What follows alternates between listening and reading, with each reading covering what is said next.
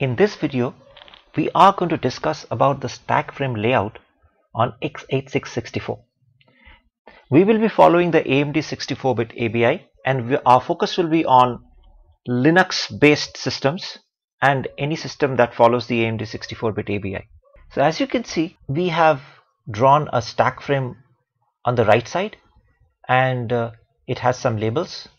We have some registers mentioned here, and we have a program on the right side of the frame. So our objective here will be to describe what happens when we run through this code, how the stack is created and destroyed for each function call, and we will also be talking about Prologue, that is prologue and epilogue of a particular function.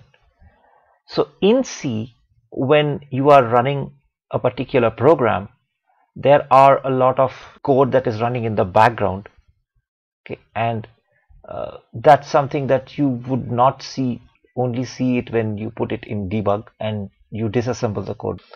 So what we are going to do here is compile this code, and we are going to put it in disassembly, and we will see the stack frames are created and destroyed.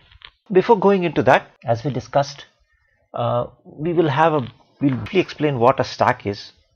So a stack is basically an activation record of a function. When you are calling a function, you either pass some parameters to the function or you don't. When parameters are passed to a function, in x86-64 ABI, the maximum number of parameters that can be passed through these registers are 6 against 4, which used to be for x86 32-bit architecture. Now some of you may not be very comfortable with the concept of registers and assembly language and hexadecimal, but anyway, relax, because I will try to explain it. I'll try to make it as lucid as possible for you. So as far as you are concerned, registers are locations which hold data in the processor. So a register will not have an address as such. These are the memory locations that are closest to the core of the processor, and the stack is generally on the RAM, which is outside the processor. Okay, that's all you need to know for now. The registers are what the processor works on immediately. So all the instructions that the processor executes are based on these registers and the memory. So what we have written here are the major registers that we will be needing for our program execution. There are a few other registers like RAX, which is the accumulator. So I'll just put RAX here, though it should have been on the top. Anyway, so what a stack contains? So a stack, as I said, contains the parameters that are being passed. If you have worked on assembly programming, you would know that when you jump to a different location in the code, what you generally do is you save the address of the next instruction that you want to come back to, if you want to come back to it. So the called function, the callee function, the function that is being called, has the responsibility of that function is to actually restore the pointer or restore the instruction pointer, so that the instruction can return to the caller function one instruction after from where it branched, right? As far as the C notation is concerned, you will see that you don't have to take care of all that.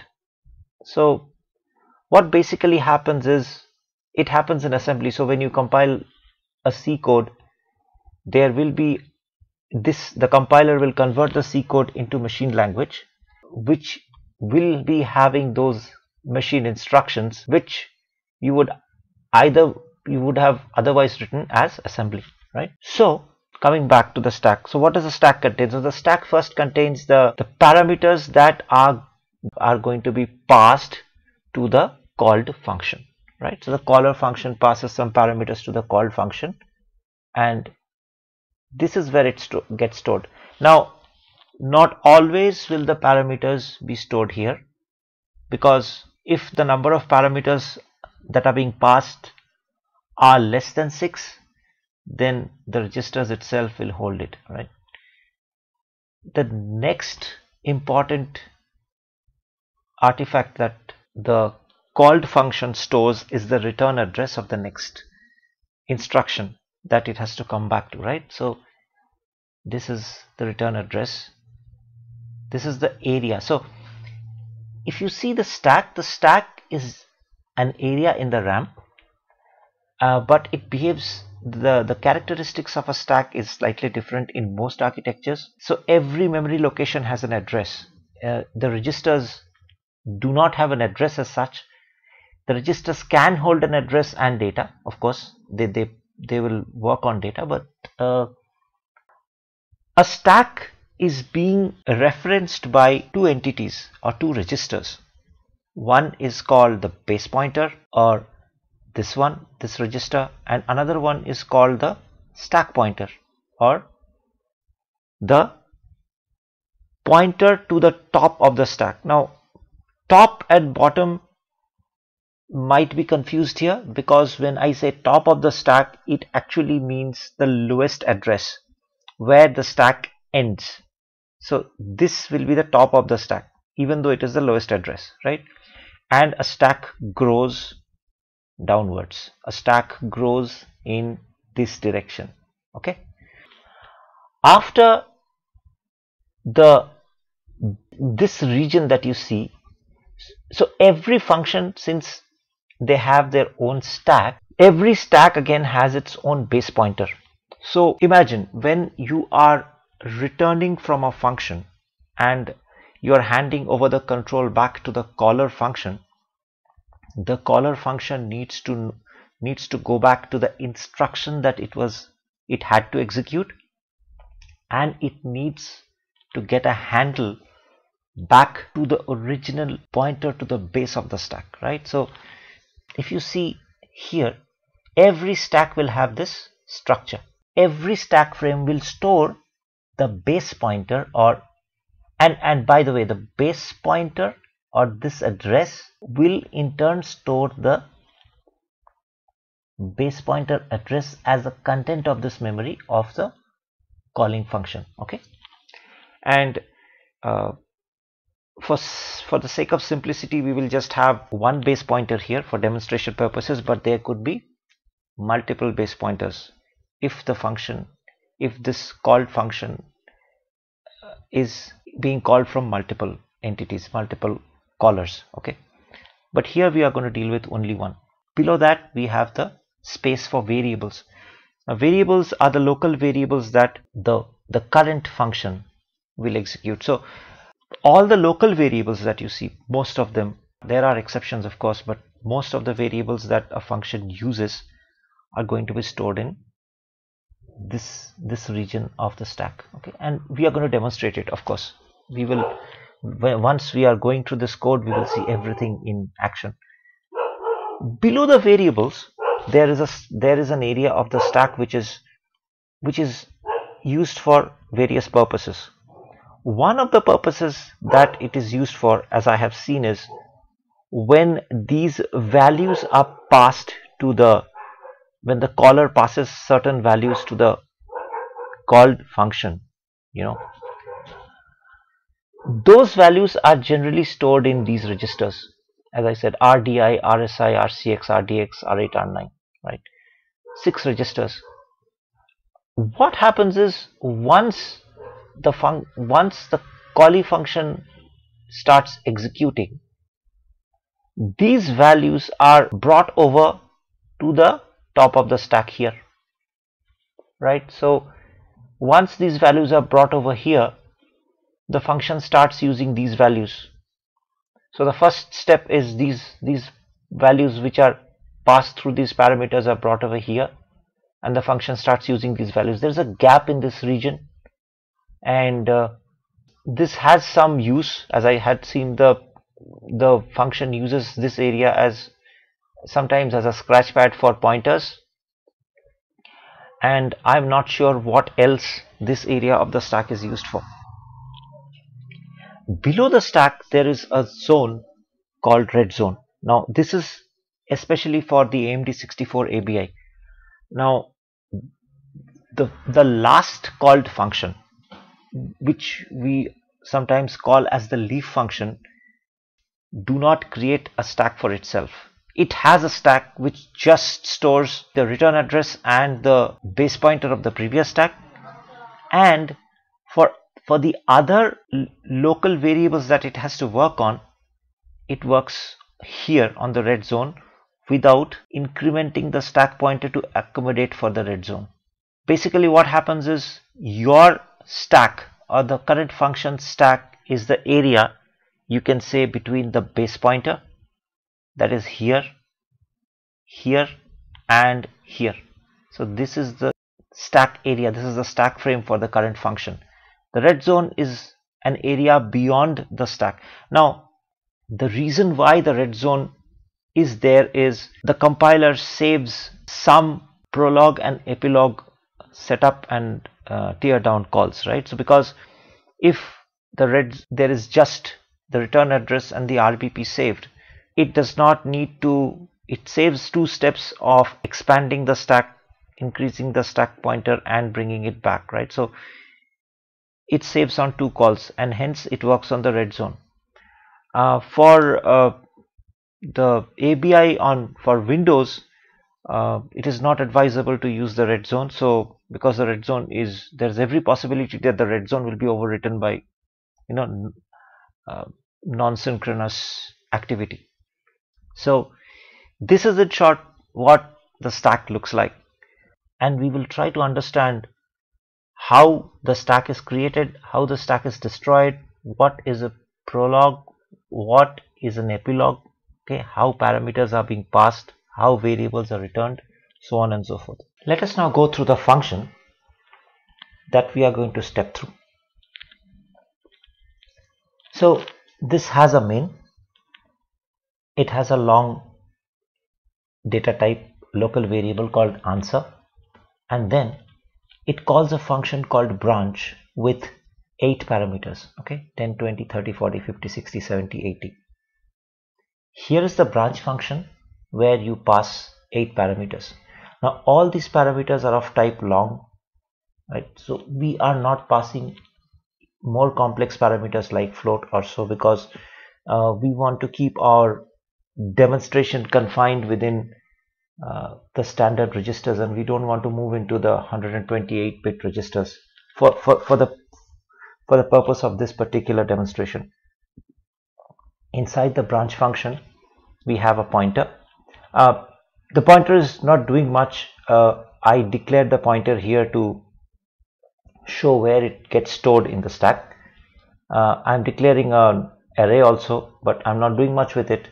This is just to show that where the array gets stored in the stack again.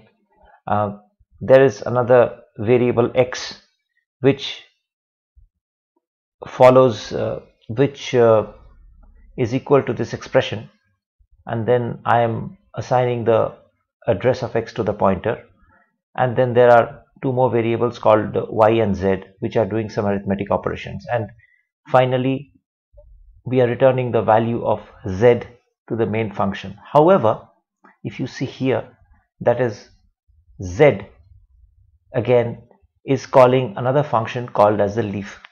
Now the reason I'm showing you the leaf function is here you will be able to see the red zone computation. Since this is the leaf function, you would see that the prologue and the epilogue are skipped somewhat, and all the variables that you see here are which goes into the red zone, actually this area. The computation happens mostly in this area, and then this function again returns a value to the branch function, and the branch function eventually returns the value to the main function, right? Pretty simple program. and but once we step through it, it will be interesting. So let us compile the code and put it in debug, and then we will go through the disassembly. We will go through each instruction, we'll go through each assembly instruction.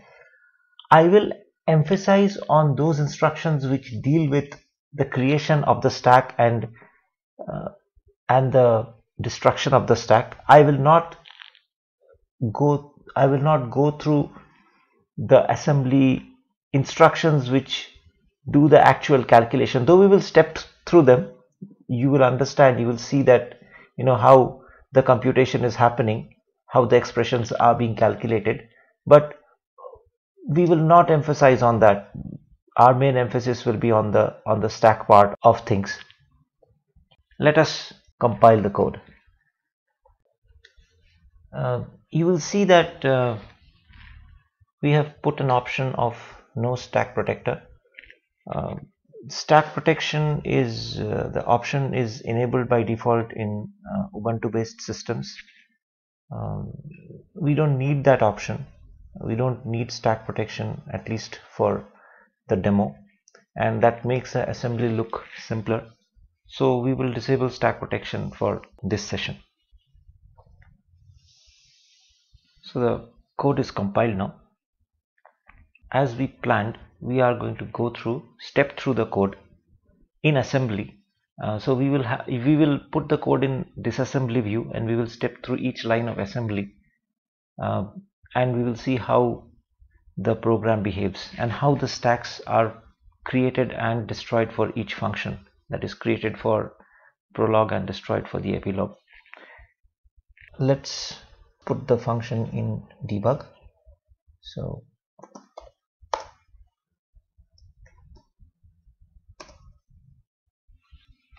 now, as you shall see, you will not be able to, if the function is not put in assembly, you will not be able to view the Prologue and the Epilogue, right? So that's the reason we will be stepping through the function in disassembly. And so let's start the code. So as you can see now, it has stopped at the main. The main is the function that we saw in the program, right? And it has stopped at the point where it is actually calling the branch function with 8 parameters, right? So since it has 8 parameters, we will observe that the first 6 parameters would be passed on to these registers RDI, RSI, RCX, RDX, and R8 and R9, right? And then when it will be calling the second function, it will be the second function's responsibility to move these values from the register to the end or the top of the stack frame, as I had discussed a while ago. So let's put this into disassembly now.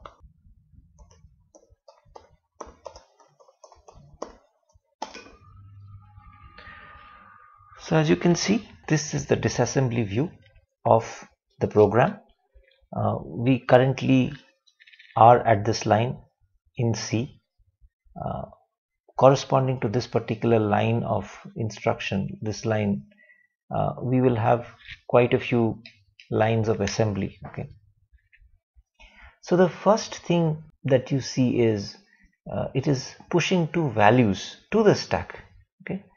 Now this is hex, but then 50 stands for 80 and 46 stands for 70. So you will realize that these are the 2 values that are being pushed, are the 7th and the 8th parameters of the function, right? And we had discussed previously that any number of parameters greater than 6 are going to be pushed to the stack, right? So let us step through each instruction and see what it does. As discussed, I will not be going through the body of the function that much, in the sense I will not be covering the individual expressions that is going on in the function. I mean, if you single step through, you'll be quite easily able to understand what is really going on, provided you are comfortable with assembly. So let us focus on the prologue and the epilogue part of the function, that is the creation and the destruction of the stack. Let us not shift our focus into understanding how the expressions are behaving, though I will go step through all of the code, and you will still get a feel of what is really going on. Let's go ahead.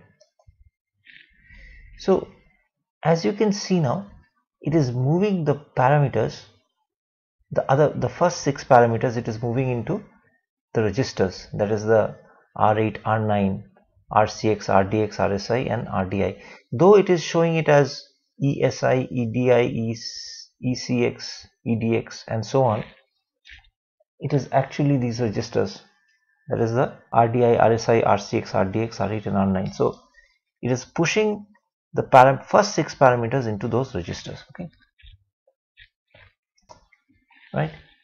So and then it is calling the branch function. Now after we have stepped through these instructions, we will see what the registers contain. Okay, so I have anyway noted down the register contents here, but nevertheless let us see. So R9 has 60. So if you can see here, R9 has been populated with 60, R8 with 50, RCX with 40, RDX with 30, RSI with 20 and RDI with 10. So these are the first 6 parameters that are being passed by the main function to the branch function. Okay, so we will have a look at the stack now, stack frame, and see how the stack for the main looks like at this point. This is where main function is going to branch to the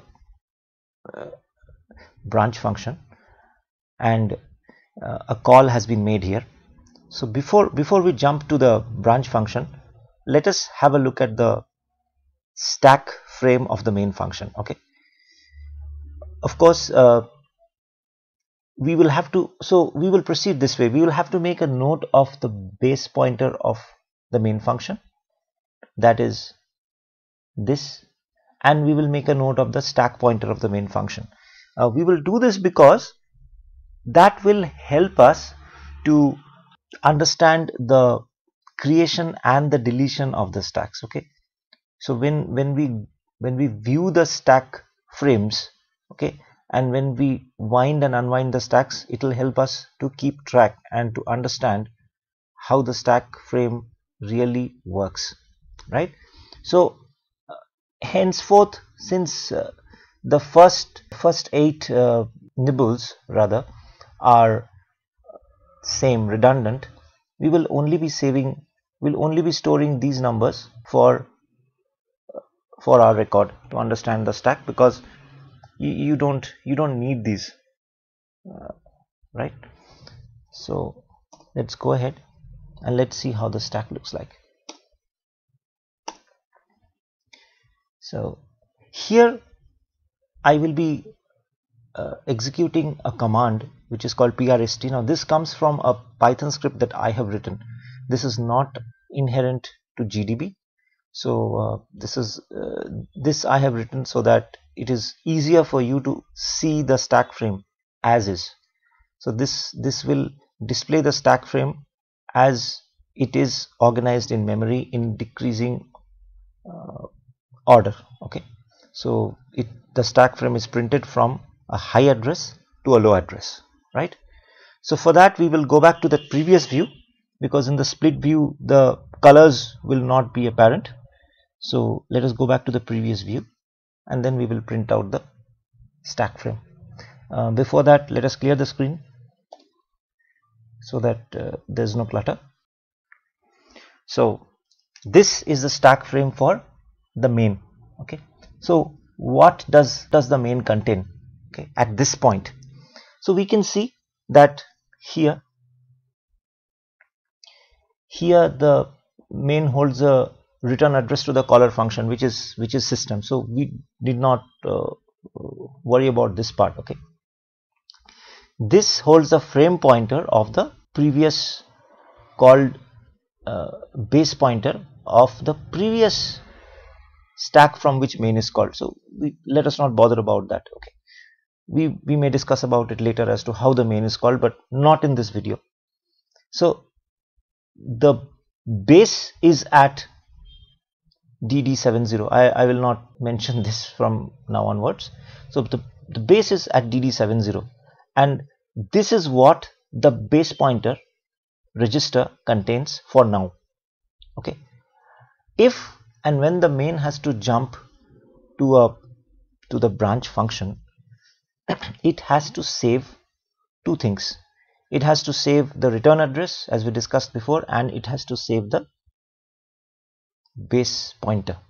The base pointer needs to be saved for the main function to get a handle back to its stack, and of course the return address to for the control to return to from where it had left the main, right? One instruction more, rather, not the same instruction but one instruction more. Answer is the variable in main, okay, and that has been stored on the stack in address DD68, okay, and this is the rest of the stack. So let us see what is there in the rest of the stack. Okay, so as you can see, it has 40 and 56. So you remember the two push instructions that it did, right? That is the that's 80 and 90 that it had pushed to the stack.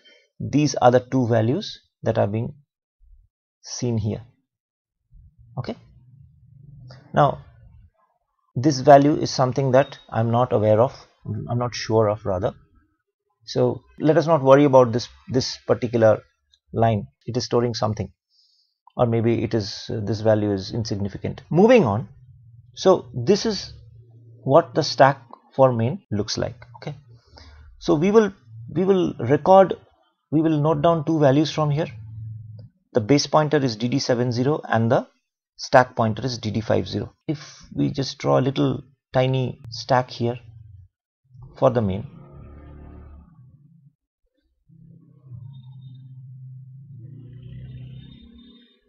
okay, you will have the base pointer somewhere here, and say that is pointing to, and that base pointer is pointing to some previous stack value. So let us just write down the base pointer value for the main here itself. Okay, so it's DD70, okay, and the stack pointer here is DD50. So SP is DD50.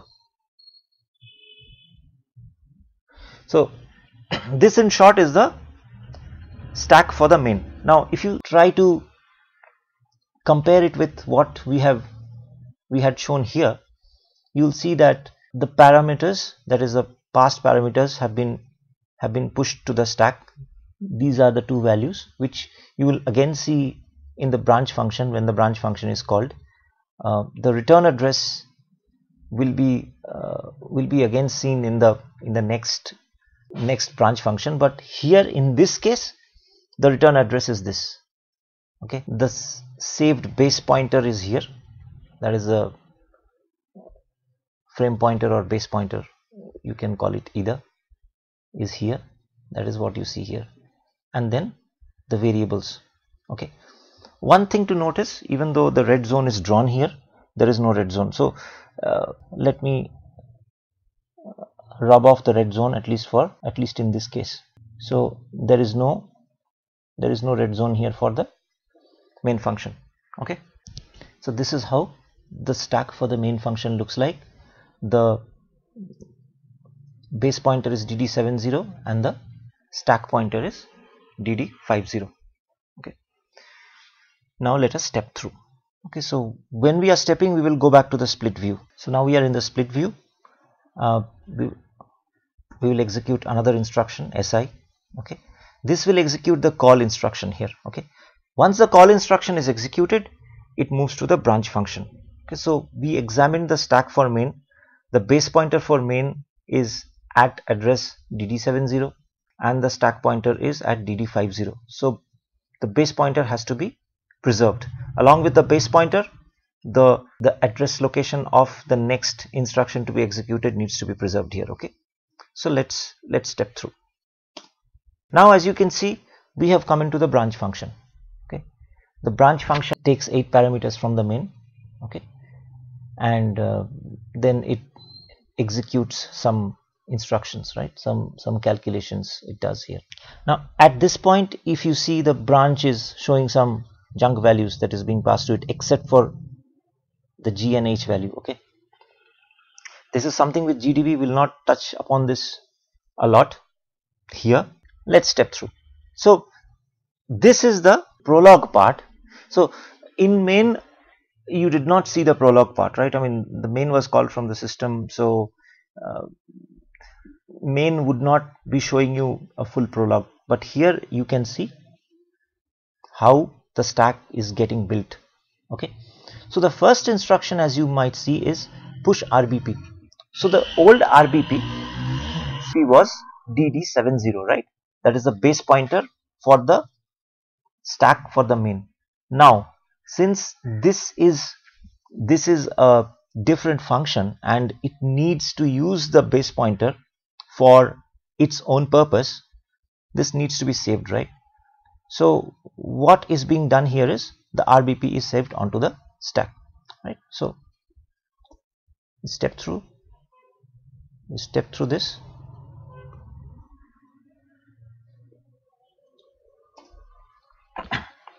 So the RBP is onto the stack now. Okay, now the next line is pretty important. Okay, here what it does is it moves the stack pointer to the base pointer. So it moves whatever is the content of the stack pointer into the base pointer register. Okay, so what does the stack pointer register contain? 7FFFFFDD50. Okay, now this is moved to the base pointer. Why? Because the end of the main function, the end of the main stack, okay, after the end of the main stack starts the stack for branch, right? So the branch stack will start here, right?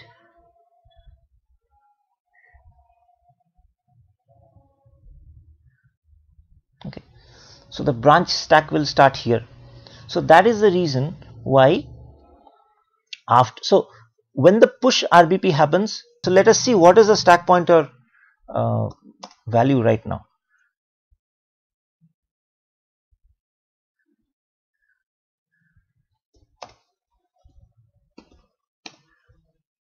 Okay, so it is DD40. So since it goes down, it reduces, of course it is going to be DD40, right?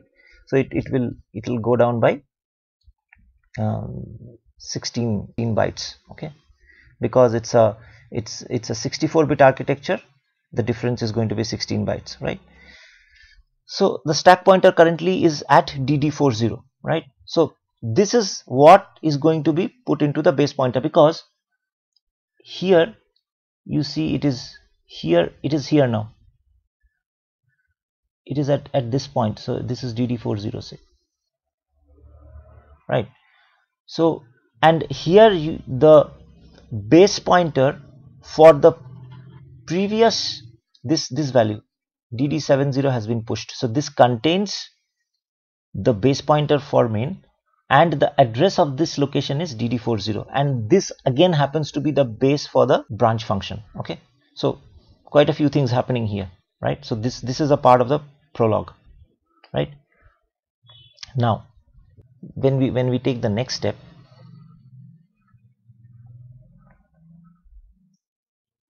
what happens is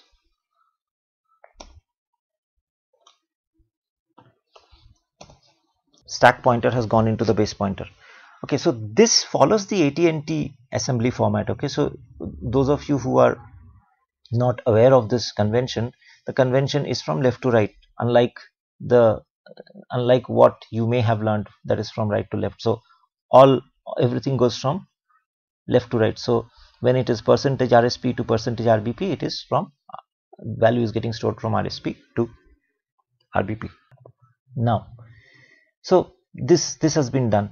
So what you see here, 0xb0 to RSP. So this is a very, this is the key. If you understand this, you understand the stack, right? So what is basically happening is, now the compiler has made a calculation and it is incrementing the stack pointer, okay, to point to somewhere. It is incrementing in the sense it is decreased. That's because the stack grows down, okay. It is incrementing the stack by 176 bytes. That is, B0 is 176 bytes, okay. That is, it is decreasing the address by 176 bytes. So it's coming down here and it is populating the RSP with that particular value. So let us execute that instruction first, and then we will check what is the new RSP and RBP, okay. So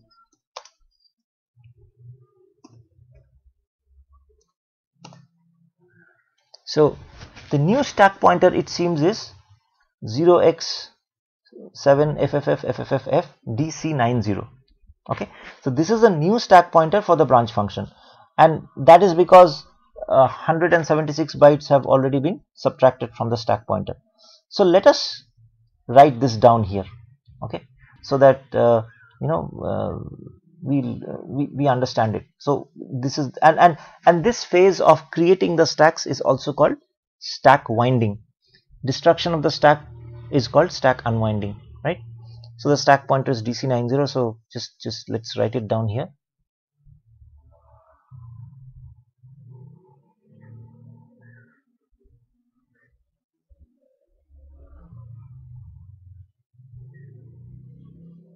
Okay, now let us see what is the base pointer. So we know the base pointer, right, because it was the previous stack pointer. But anyway, let us print the base pointer also.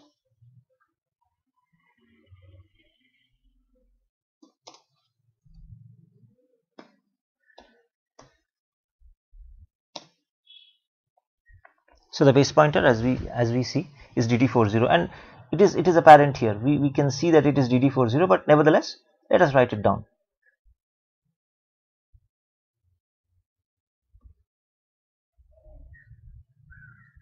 Okay, so these are the two new values. So DD40 and DC90. Now the question is, where did the old base pointer go? Of course, the old base pointer went onto the stack, and we will be showing that to you. Okay, that is the DD70, and that value is DD70. So here, this area is the stack for main, right? From here starts the stack area for the branch function. So you go like this. Stack pointer is somewhere here now, down. So, and the stack pointer is DC90. Okay, fine. So this is the second function. This is the branch function. Okay, so the stack pointer is DC90 here, the base pointer here. So what is the base pointer for this? Okay, the base pointer for this is what is being held by the base pointer register. Okay, so the base pointer register holds the base pointer address. This is not stored anywhere, but this address location, of course, stores the base pointer address of the main function. I'm repeating this over and over because this is a very important part of Prologue, so for you to better understand it, right? Now again, what happens here is, as we discussed before, these values that you see here,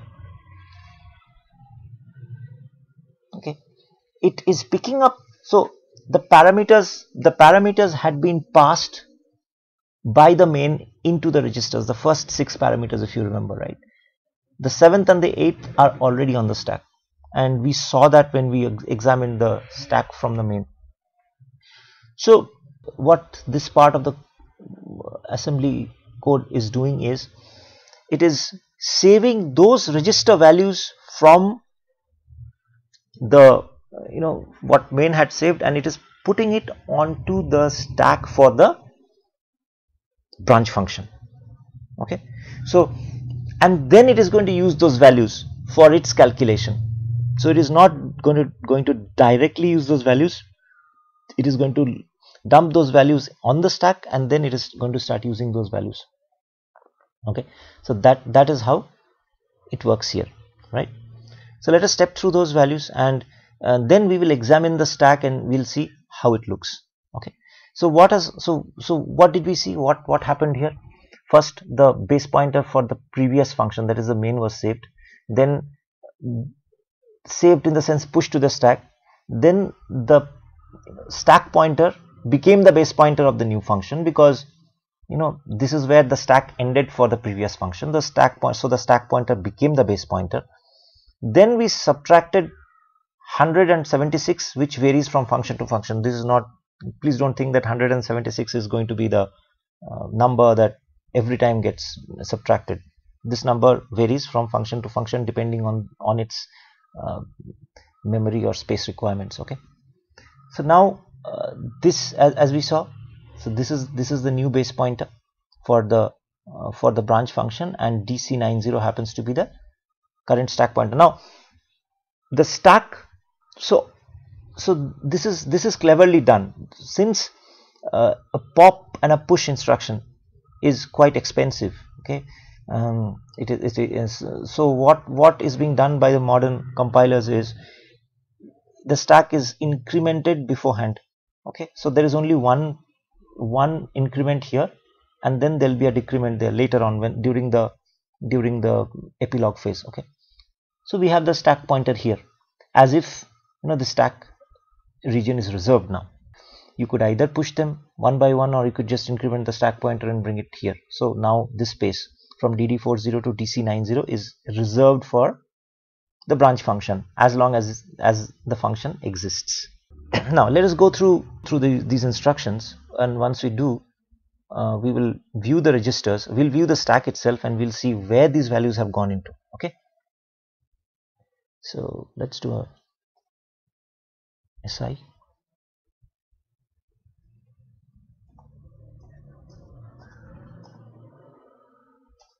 So as you can see, these registers, the RDI, RSI, RDX, RCX, R8 and R9, all these values. Okay, so this instruction works in the following way. The -0x88, this is the AT&T convention anyway. So the -0x88 that you see from RBP, so RBP is for this particular function DD40, right? So -0x88 is 88 hex, so it is going down 88 hex, and it is, so 88 hex would be again 136 bytes down. Okay, 136 bytes down from here, and it is going to store the value of RDI, and this one again will be 90 hex, 98 hex, A0, A8 and B0. So I have already run through that part of the assembly. So let us examine the stack now. It's going to be interesting. So let us examine the stack, and let us see how the stack looks like for the branch function. Okay, so we'll examine this part of the stack. So there is more of the stack below. Okay, so let us examine this part first, and then we will move on to the next part. Okay, so as you can see, the H and G first, these two variables, if you remember, were pushed by the main, and we saw these two variables when we examined the stack for the main as well, if you remember, right, in DD58 and DD50, right? So you can go back in the video and you can just tally these two addresses, whether they were DD58 or DD50. Indeed they will be. So these two values have been pushed onto the stack. Now this one, whatever you see, so this holds the return address of the caller function. Okay, this one was when the call assembly instruction was made from the main function, this value was pushed onto the stack, this value 40065E. Okay, so this has the return address of the to the main function. This is important. Now if you remember, at this stage in DD40, so DD40 happens to be the base pointer for the current function. Now this one, so even though I have displayed these 3 lines, you can say that these 3 lines actually belong to the main. Okay, but this is just for you to see that these values are there. This actually holds, see the value that it holds, 7FFFFFF 0 DD70. So is DD70 not the base pointer of the main? See this. So DD70 happens to be the base pointer of the main, right? So that value is being stored here onto the stack of the branch, right? So every stack that gets created in C will have the base pointer address of the caller function, and we had talked about it before. It can store more than one addresses, but in our case we are dealing with the simplest case. And one thing you will observe, there is no gap between these two, right? So DD40 and then it just goes down to DD38. So there is no gap. So this is a continuous memory location. There is one special case, okay, where there may be entities in between these two, so that these values start from lower addresses. That situation is where you may have non-volatile registers to work on. So there are some registers which are considered as non-volatile, and those register values need to be preserved across function calls. So if the caller is calling a function, that function needs to preserve those register values. So if those registers are probably used by this function for some reason, the older values will need to be stored here and restored later. Okay, so that is the concept. Since those registers are not touched at all here by the branch function, this memory region has not been filled up by non-volatile register, saved non-volatile register values. Coming to the next part of the stack, if you remember, we had declared a pointer variable. I think it makes sense to also show you the program now, so that you remember, because it's been a while that you saw the C code. We are currently in the branch function, as you can see, and what you are seeing is the memory location of these variables in the stack frame. So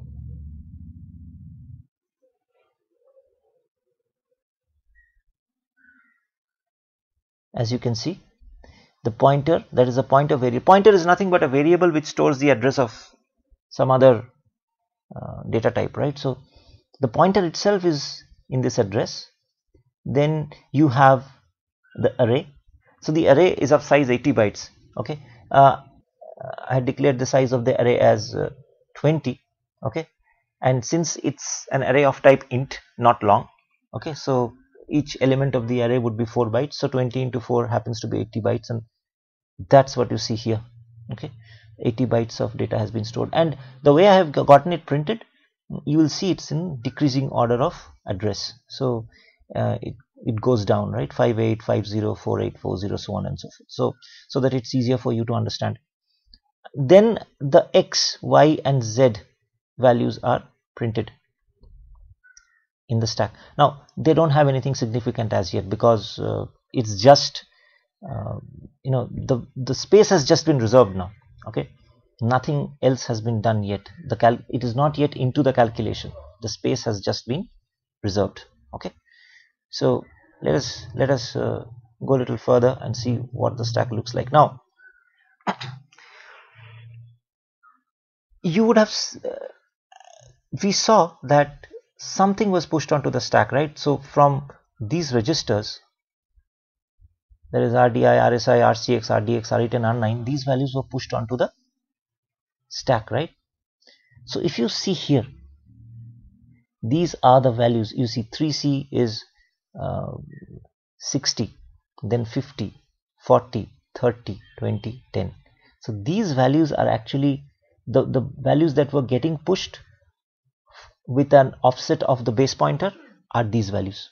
Okay, so now this function does not need to directly refer the registers every time. It can access its own stack and work on those values, right? So this is one step that happens. Now this area, one entry in this area is going to be used for the as a scratch pad for calculating the pointer value and assigning it to the pointer that we have seen here. If you see this function here, pointer ampersand x, so when the address of x is getting assigned to the pointer, before that this stack area is actually being used for some calculation, that is to save the address of that x, save the address of the value of x here, and then assigning it back to the pointer value. So this is being used as a scratch pad area, but that is only one entry. I have no idea why the remaining part of the stack is so big. It is definitely using this for passing the values, but the top part I'm not sure. Okay, so let's get back to the split view of GDB and proceed further. So where are we now? We are here, right? So this is the start of the calculation. So as we discussed, we will not go too much deep into the calculation as it is happening. This is basically, as you can see, move -88 RBP RAX is all those values that I showed you were stored in the stack from the registers. The parameters are being now pulled into RAX, because RAX is the register where all the arithmetic and arithmetic calculations are going to be done. So that's what's happening here. So since it's a multiplication that is happening, okay, here, so that is why you have these imul instructions. Okay, so we'll just go through these quickly. The LEA instruction basically is to grab the address of this instruction is actually that ampersand x that you have. So that address is being actually grabbed by LEA. So anyway, we are not getting too deep into that right now. Let's proceed, because we'll have to see the stack frame part. So all of these are the calculations that are happening, and on top you will see the highlight is moving accordingly as to on which instruction to which instruction these assembly code belongs. Okay, we will come up to the return stage. Okay, so here there's a division instruction, because there's a modulo instruction here, right? So then some moves, and this is okay. So up to here all the calculations happened, right? Then again, so what happens now? We have to move to the leaf function now. Okay, so again the same logic in leaf function. When the leaf function is going to be called, okay, the base pointer for the branch function has to be stored. Okay, right? The return address for the branch function has to be stored. Okay, so all of that is going to be done by all of that is the responsibility of the leaf function now, right? So here the sequence of instructions that it is going through is a part of the prologue now, right? So we have not touched the epilogue. Epilogue will be touched when we are rolling the stack back. Okay, so now it's a call queue instruction. Call queue instruction is the same as we saw before. It will push the return address of this function, okay, that is the branch function. So the next instruction to execute, so it is going to be this, and then it is going to branch to that function, that is the leaf. Now when it just branches to the function, I am not talking about you single stepping through in C. If you single step through in main in disassembly, you will see that, as we discussed before, there will be a lot of instructions even before it hits the first instruction in C code, right?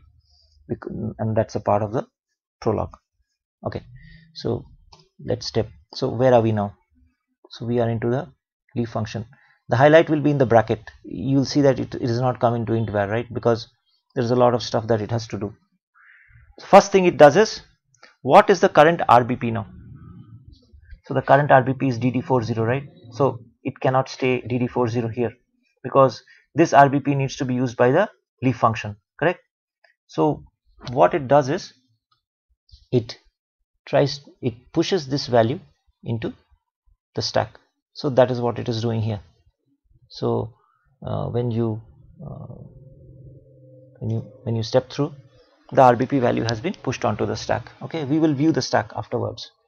Again, the same concept that we saw on the branch from main to here. Okay, the reason why we are going through one more leaf function is, and repeating the concept is, because we will see a behavior called as a red zone computation. Okay, and that is the reason why we are at a leaf function. Had we made the branch function the last function, it would have done red zone computation perhaps, but you would not have seen how the stack looks like normally. So since I intend to show you both the red zone computation as well as normal, I created another leaf function here. Okay, you will see something strange happening here. In the branch function, you would remember that after the move here, okay, so let's execute that. After the move here, there was an instruction where the stack was actually pushed down, in the sense the stack pointer was decremented, right? Where is it here? It is not there, because what it is going to do now is to save that instruction of incrementing and decrementing the stack pointer, right? So if this is the convention for the AMD64 ABI, it differs in Windows. Okay, so all Linux like operating systems will follow this convention. Okay, for Windows it's different. Now there is no incrementing of the stack, so all of this computation that you are seeing is going on in here are happening just outside of the stack area. Now the red zone is 128 bytes deep and it just falls below the stack. Okay, so that is the reason why you see that the stack pointer has not been incremented here. It's as is. Okay, so that's a trick the compiler plays because it follows the AMD64 ABI. Okay, so let's go through the instructions and see what happens.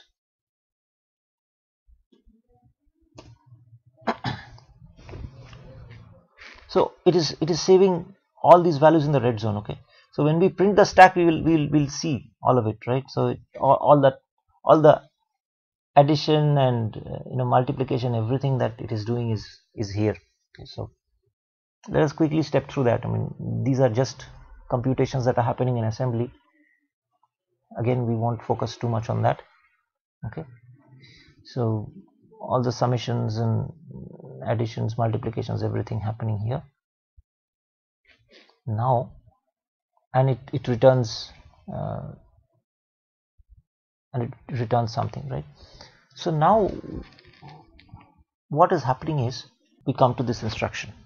Okay, now from here starts the epilogue part of a function. This is from where the stack actually starts breaking down. Okay, so we will view the stack here at this point. What has happened to the leaf function? We will view the stack and we'll see exactly how the stack looks like. So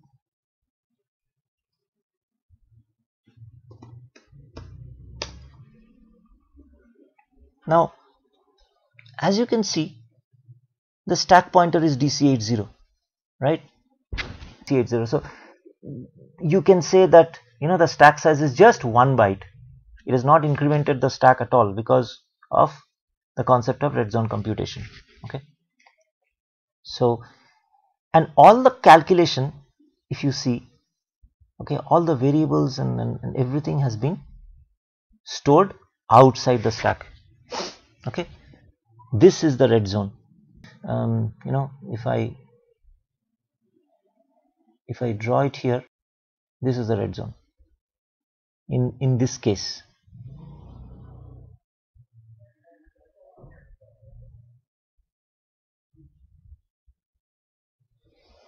So for this function, let us see what the base pointer is, right? So let us change the base pointer value here, and then once we go back, you know, roll back, and then we will again start changing all the values here. So the base pointer for this function happens to be DC80.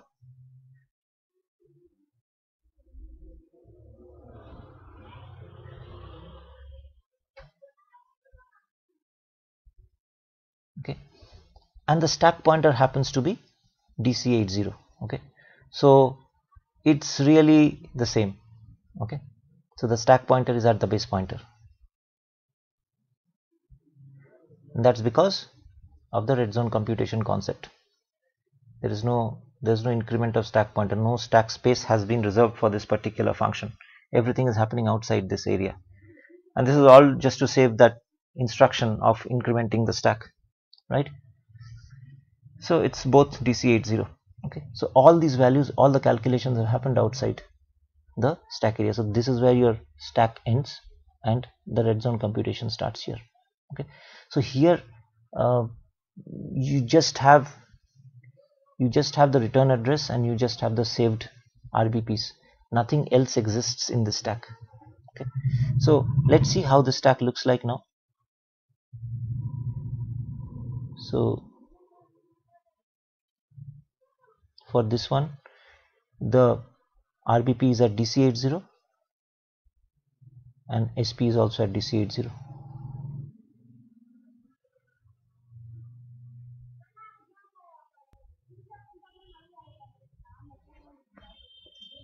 Please rewind and view this again, and if you have any questions, you can always ask your questions in the comment section. I'll try my best to answer you. Yeah, so now let us move back to the split view and keep stepping through the assembly.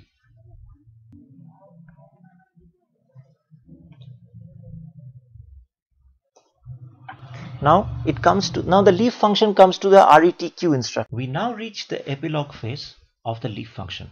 So here what happens now, the epilogue phase, if you see, of the leaf function will be different, slightly different from the epilogue phase of the branch function. Okay, because the leaf function incorporates red zone computing, therefore the instructions will be slightly different. So instead of leave, you will see there is a pop instruction here. So what does the pop instruction do? The pop instruction is taking out the value that there is in the stack pointer and putting it into the RBP register. In the leaf function, since the RBP register saves the stack pointer are the same, and since the RBP register obviously saves the frame pointer of the previous function, that is the branch function, pop RBP will actually restore the base of the branch function, right? So when you do a pop RBP, right now in the RBP register we have the base pointer of the branch function.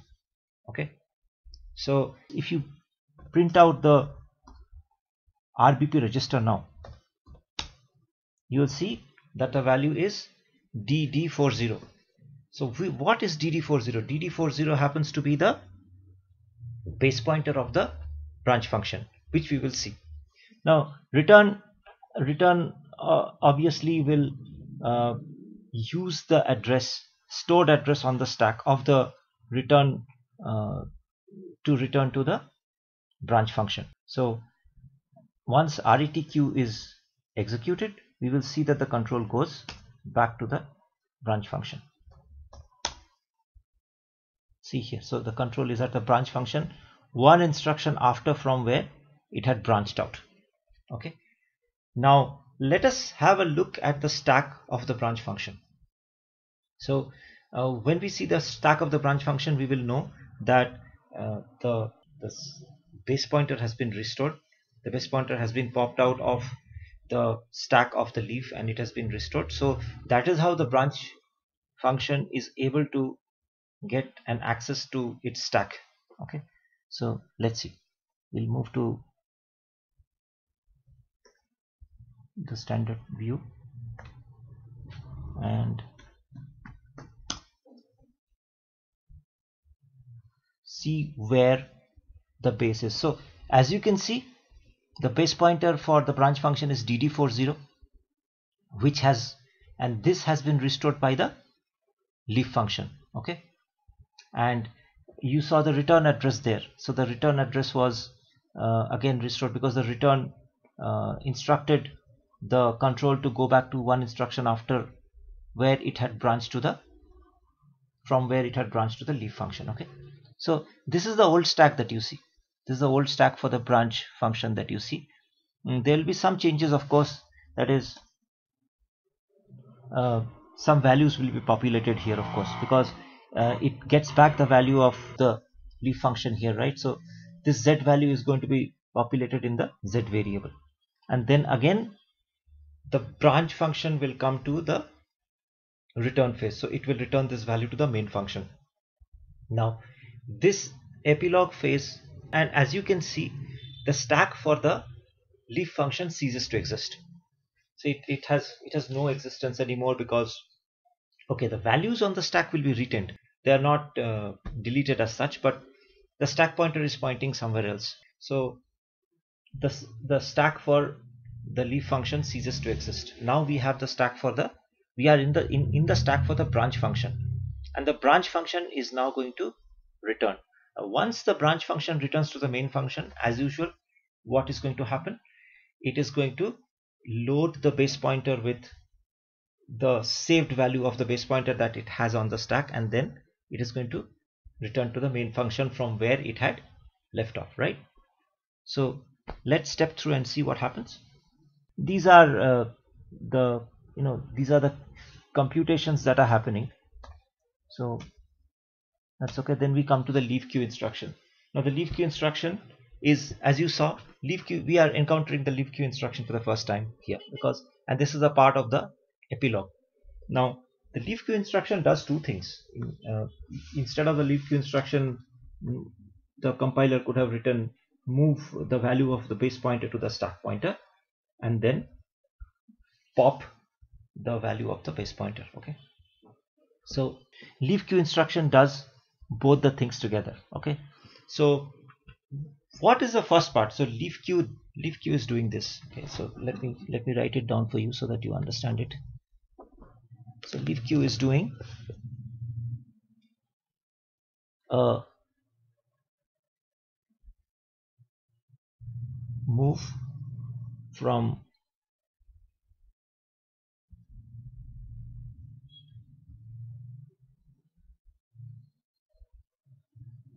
that's the first thing it is doing, and the second thing it is doing is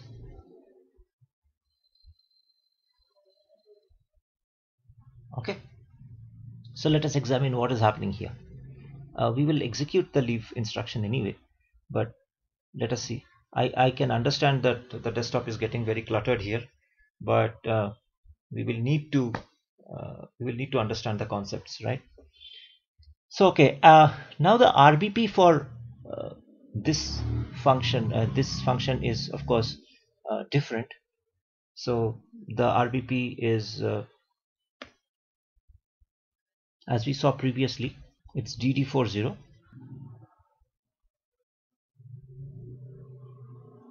and the RSP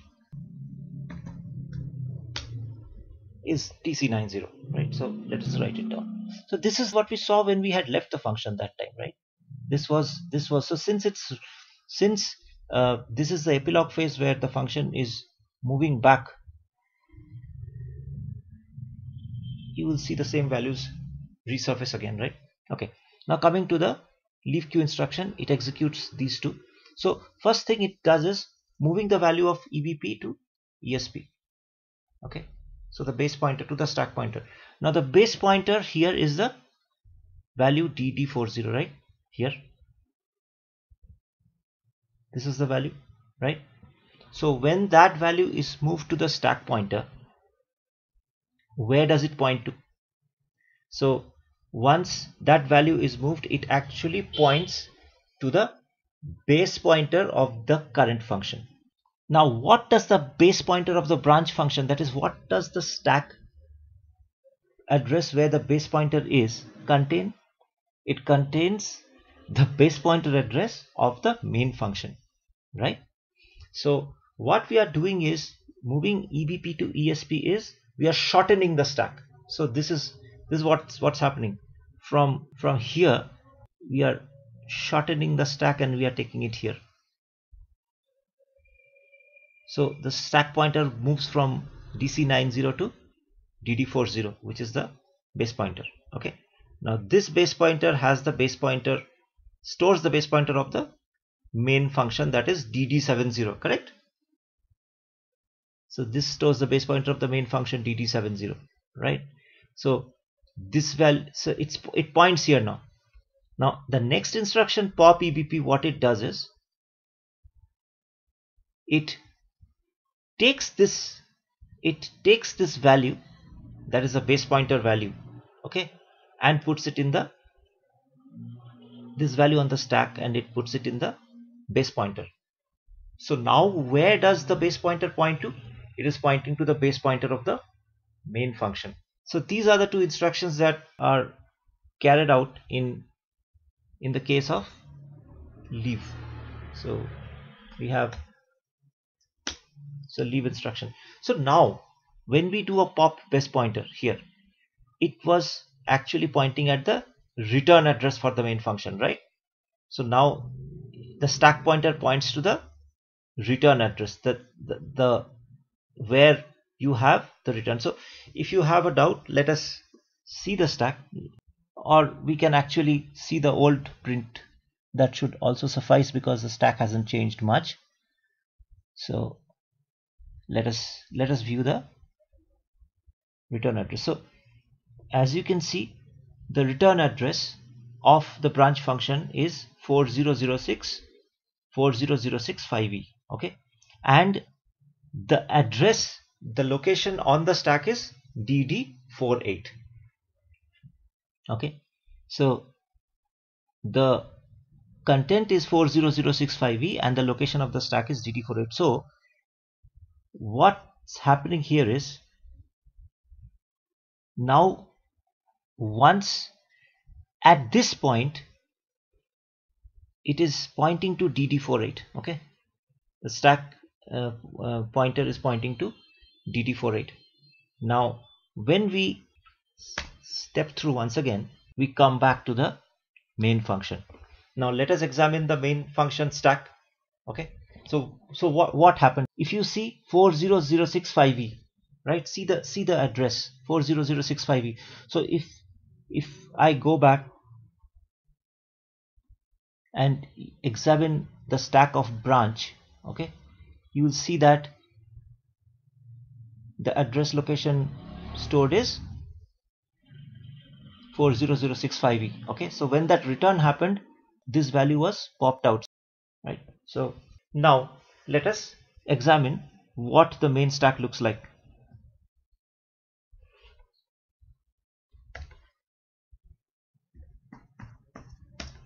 It is going to look pretty much similar to what it had looked before, but nevertheless let's verify it, okay. So we see that of course the stack pointer is at DD50, because once you popped the once you returned the value, okay, the stack pointer is going to increase by 1, and the base pointer is at DD70 again, and everything of the main is as we saw when we left the main. Now let us step through the remainder of the main function, the assembly instructions, and populate the answer variable, okay. So let us get back to the split view and let's start stepping through. So we have come back to the main function. It has the answer variable ready. It just needs to populate it in the right place, right? So let us start stepping through. So as you can see, it has saved the answer was in the accumulator. So whenever we spoke of this before, whenever there's a return value from any function, it is generally stored in the accumulator. in x86 architecture. Okay, so here the move RAX to 08 RBP means that it has stored it in an area in the stack which corresponds to the answer variable. Okay, now it moves 0x0 to AX, which is nothing but which corresponds to the return 0. So we will not go beyond this point, we'll just see the stack once again. So now you see, if you compare this one and this one, you'll see that the answer variable is populated with a value.